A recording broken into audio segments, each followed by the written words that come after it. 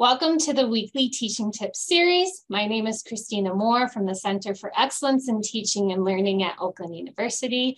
Every Monday, we publish a teaching tip on our website, oakland.edu/teachingtips. And this is a very special video addition to the series.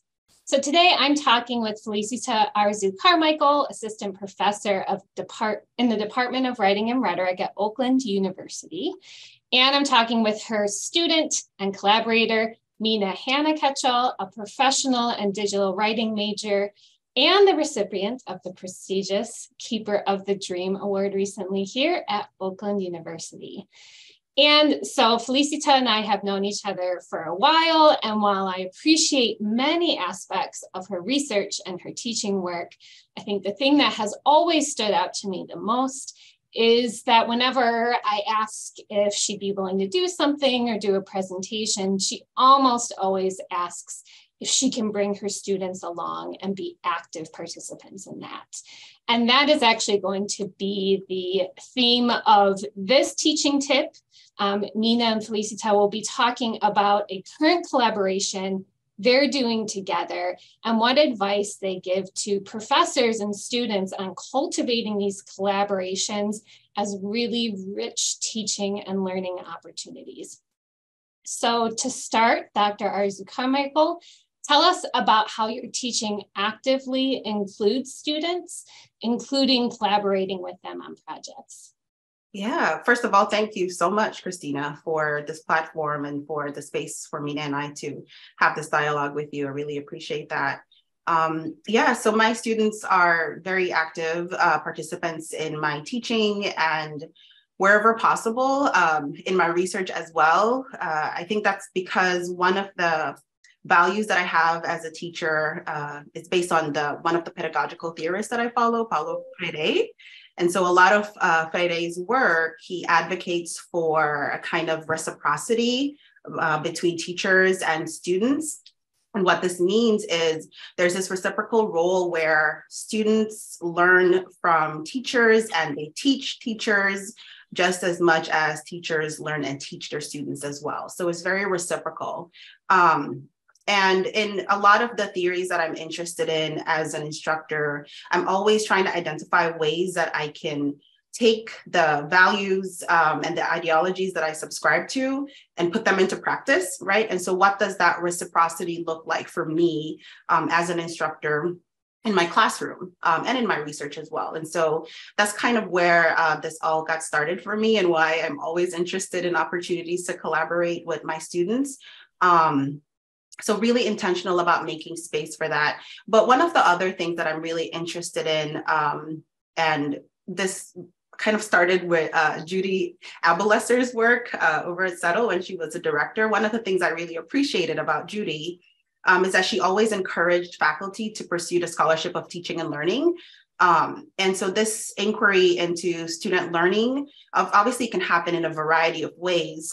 For me, when I invite my students to present with me, what that does is it takes a conversation that started within the classroom space into a different space, right? And so I'm able to inquire a lot more into my students' interests and a lot of inquire into their learning, right? Kind of how they're grappling with the issues and conversations that we're having in class and what that looks like for them outside of the classroom. So in a way, it's my way of also kind of inquiring into the scholarship of teaching and learning, which also tells me a lot about my pedagogy. So I think this kind of goes back to what I mentioned earlier about this reciprocity. I teach students, but my students also teach me quite a bit. So Mena, how would you then share your experience? I mean, you're hearing your professor talk about this intentional strategy. So what did that actually look like and feel like for you in the classroom? Yeah, absolutely. Well, thanks for having us here, Christina. I think from my perspective, I first had Dr. Arzu-Carmichael in Writing 2060 back in 2021. And I would say that this collaboration was really ignited from an opportunity of being a discussion leader in the classroom as a part of my grades. And I decided to lead a discussion on an article that was written by a scholar of color, and the content of that article was actually very relevant to the issues that were affecting me and really interesting to me.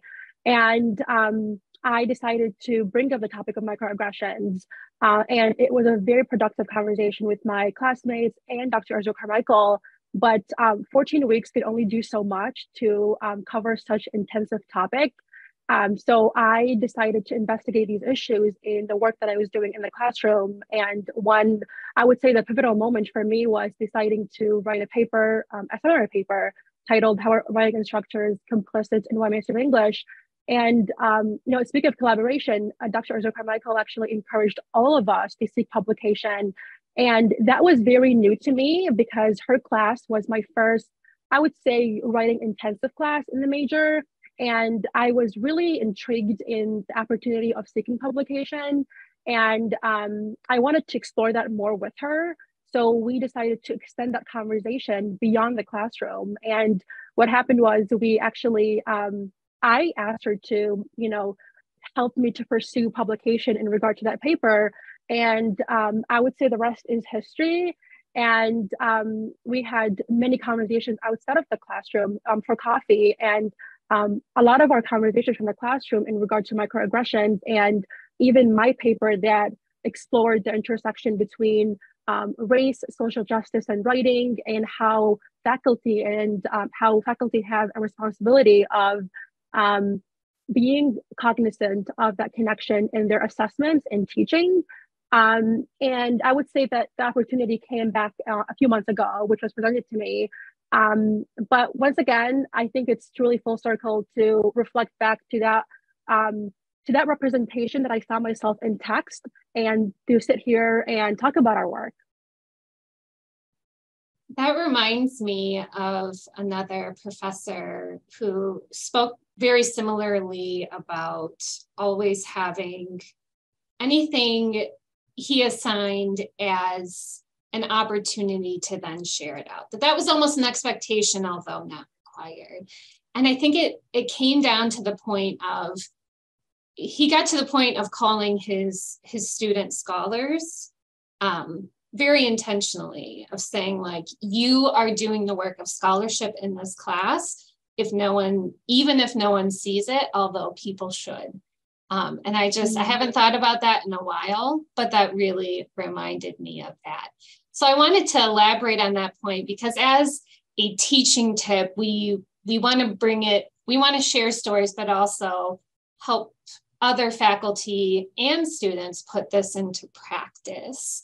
So Felicita, could you say a little bit more about how you encourage all of your students to publish, whether that's in a very specific scholarly outlet, or if it's in other media modes and outlets?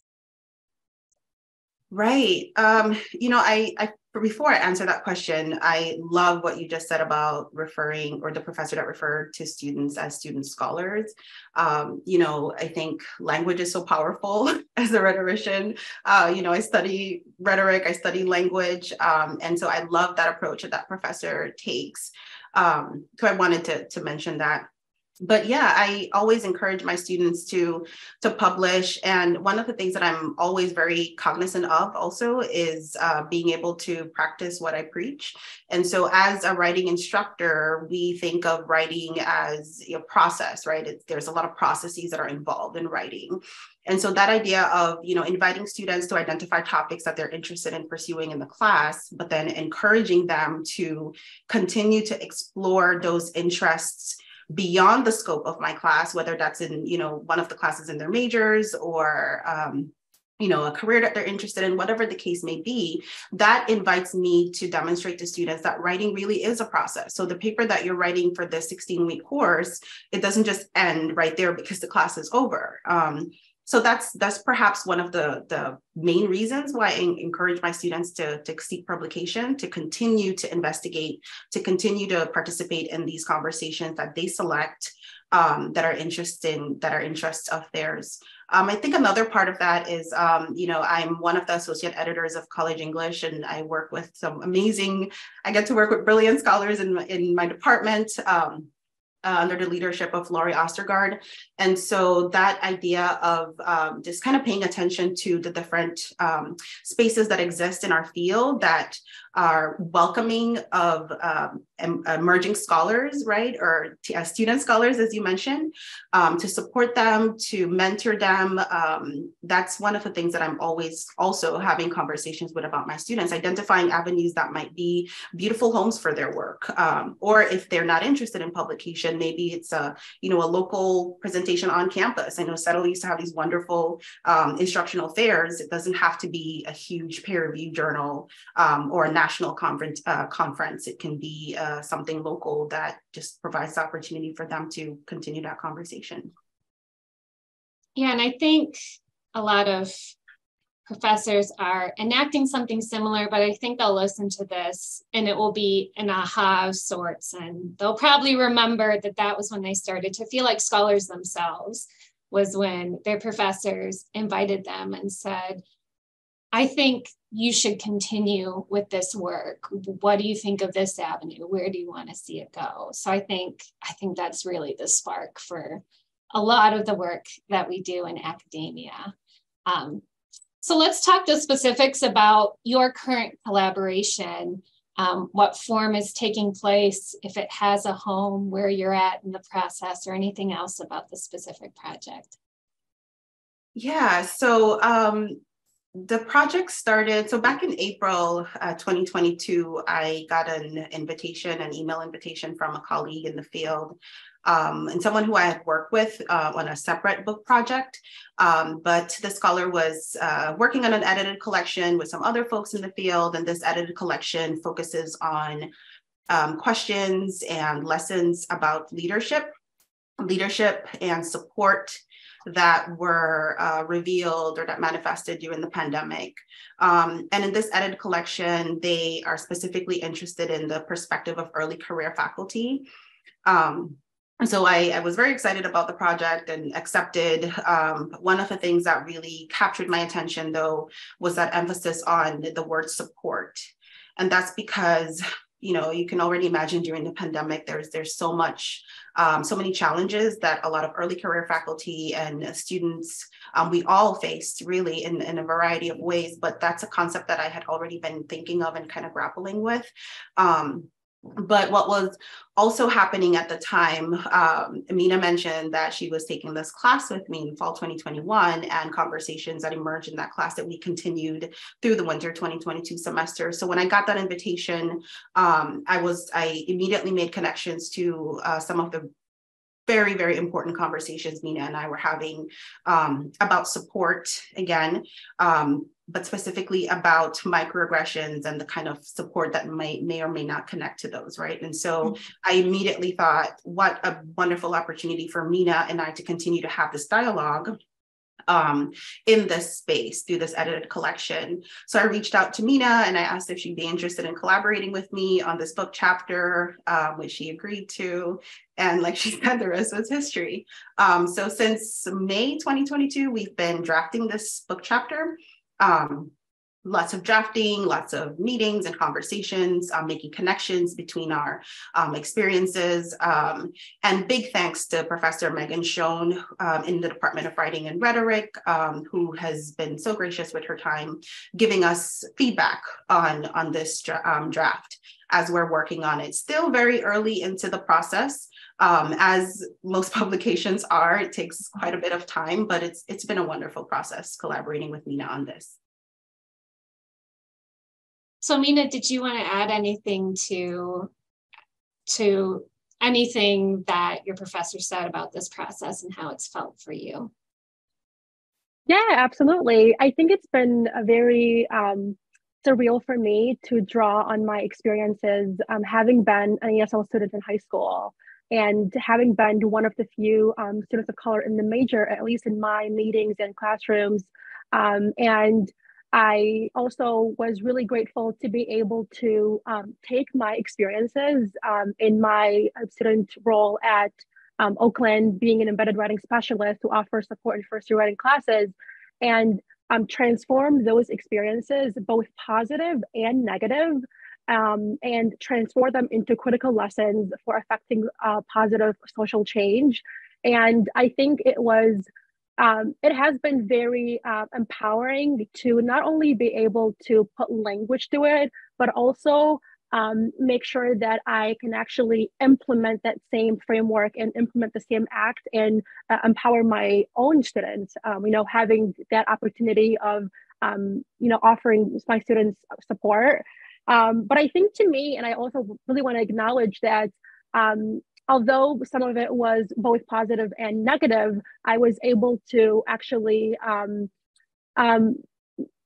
my Keeper of the Dream Scholarship Award win has definitely contributed in multiple ways. And I think this collaboration has tremendously, impacted and contributed, because I was able to draw scholarship on it. And I was also able to empower my own students. But I think what was interesting to me is I took those same frameworks and same concept that I learned from class, from having 2060 and 384, and make sure to apply it in our chapter. Yeah, and I want to add real quick to that. I love that Mena brought up the concept of empowerment, because that's really central to this book chapter. The edited collection is about leadership and support. And through our conversations, we determined that concept of empowerment, both how myself as a Black faculty, a junior faculty, have empowered myself or have been empowered by others, and Mena, as an undergraduate student, a student of color, likewise, how she has able to be empowered by others and empower herself. And so through our shared experiences, our conversations, and connecting those through the many exciting scholarship that we've been reading in class and out of class, we've been able to, or we are still in progress of working through, okay, so what does this mean for a sense of empowerment for ourselves, because we are writing from our perspectives, but then also recognizing that we are trying to prepare or to share lessons, right, for other faculty, for other junior faculty, for students, for program directors, that they might be able to identify ways of empowering and collaborating with students and working toward effecting change, as Mena said. And one thing that stuck out to me in your description of this collaboration is that it almost came out of a relationship that you two have been cultivating over time.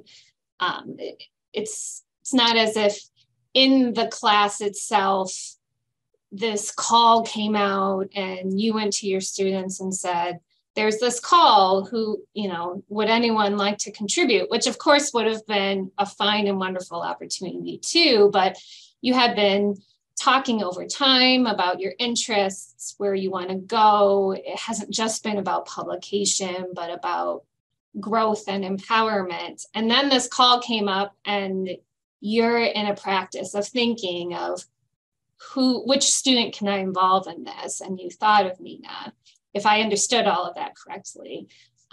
So I think it speaks to not only this transactional idea of, I can tap into students and they can provide this assistance in developing my scholarship, but you have this rich network of students that you're always connected to. So when the opportunity arises, you're sensing, who can I talk to? Who can I bring in? This person would be perfect for this. So I think that's a really important added piece. So with just the last couple of minutes to try and bring this into some first steps for faculty who want to have similar experiences, want to revisit how they bring in students as collaborators, what advice would both of you give, whether it's to professors or to students or to both, about how to engage in this similar practice and bring students in as collaborators? So one thing comes to mind in regards to advice that I would give, and it relates to, so I have a strong commitment to OU's strategic goals, particularly Goal 1, student success, and Goal 2, diversity, equity, and inclusion. Much of my teaching, research, and service actually center DEI-related issues. So my advice to faculty kind of centers these two goals, 1 and 4. I think collaboration happens first by a deep listening. We have to listen intentionally, listen rhetorically, listen deeply to our students. I think, the first week of classes, most faculty probably ask our students to tell us a little bit about yourself. What's your major? What are you interested in? What do you do for hobbies? Whatever the case may be. Over the years, I've been very intentional about, even though asking my students those questions early into the semester, to come back to those, right? And so there's a lot that our students are comfortable revealing about themselves first early into the semester, and being very mindful of who our students are throughout the course, even though when the semester starts, we're equipped with our core syllabus and course objectives and our major minor projects. But not everything in the course or everything in the semester can be planned. And so for me, kind of listening to who my students are, what they're comfortable revealing about themselves early into the semester, and what they reveal about themselves as the semester progresses. And then being very intentional and mindful about, okay, are there opportunities that I can identify to support you in what your interests are? Or perhaps a lot of the students might also be a little unsure about what their interests might be, what their career goals might be, and that's okay as well. That's why they're taking all these exciting classes, right, to figure that out. So there's a lot of mentoring also, I think, that needs to happen. But I really appreciate what you mentioned earlier, Christina, about my kind of approach to collaboration. It's not, kind of seeking ways or opportunities that I can benefit from students' work, but really it's a kind of validation of validating my students in the classroom, recognizing who they are, and making sure that even though they're in my class to study and practice writing rhetorically, who they are is also central to the work that they do, right? And I think if we're very mindful about that, it kind of makes collaboration a natural, kind of easy thing that can emerge with students. Mena, what advice would you give to professors, students, or both?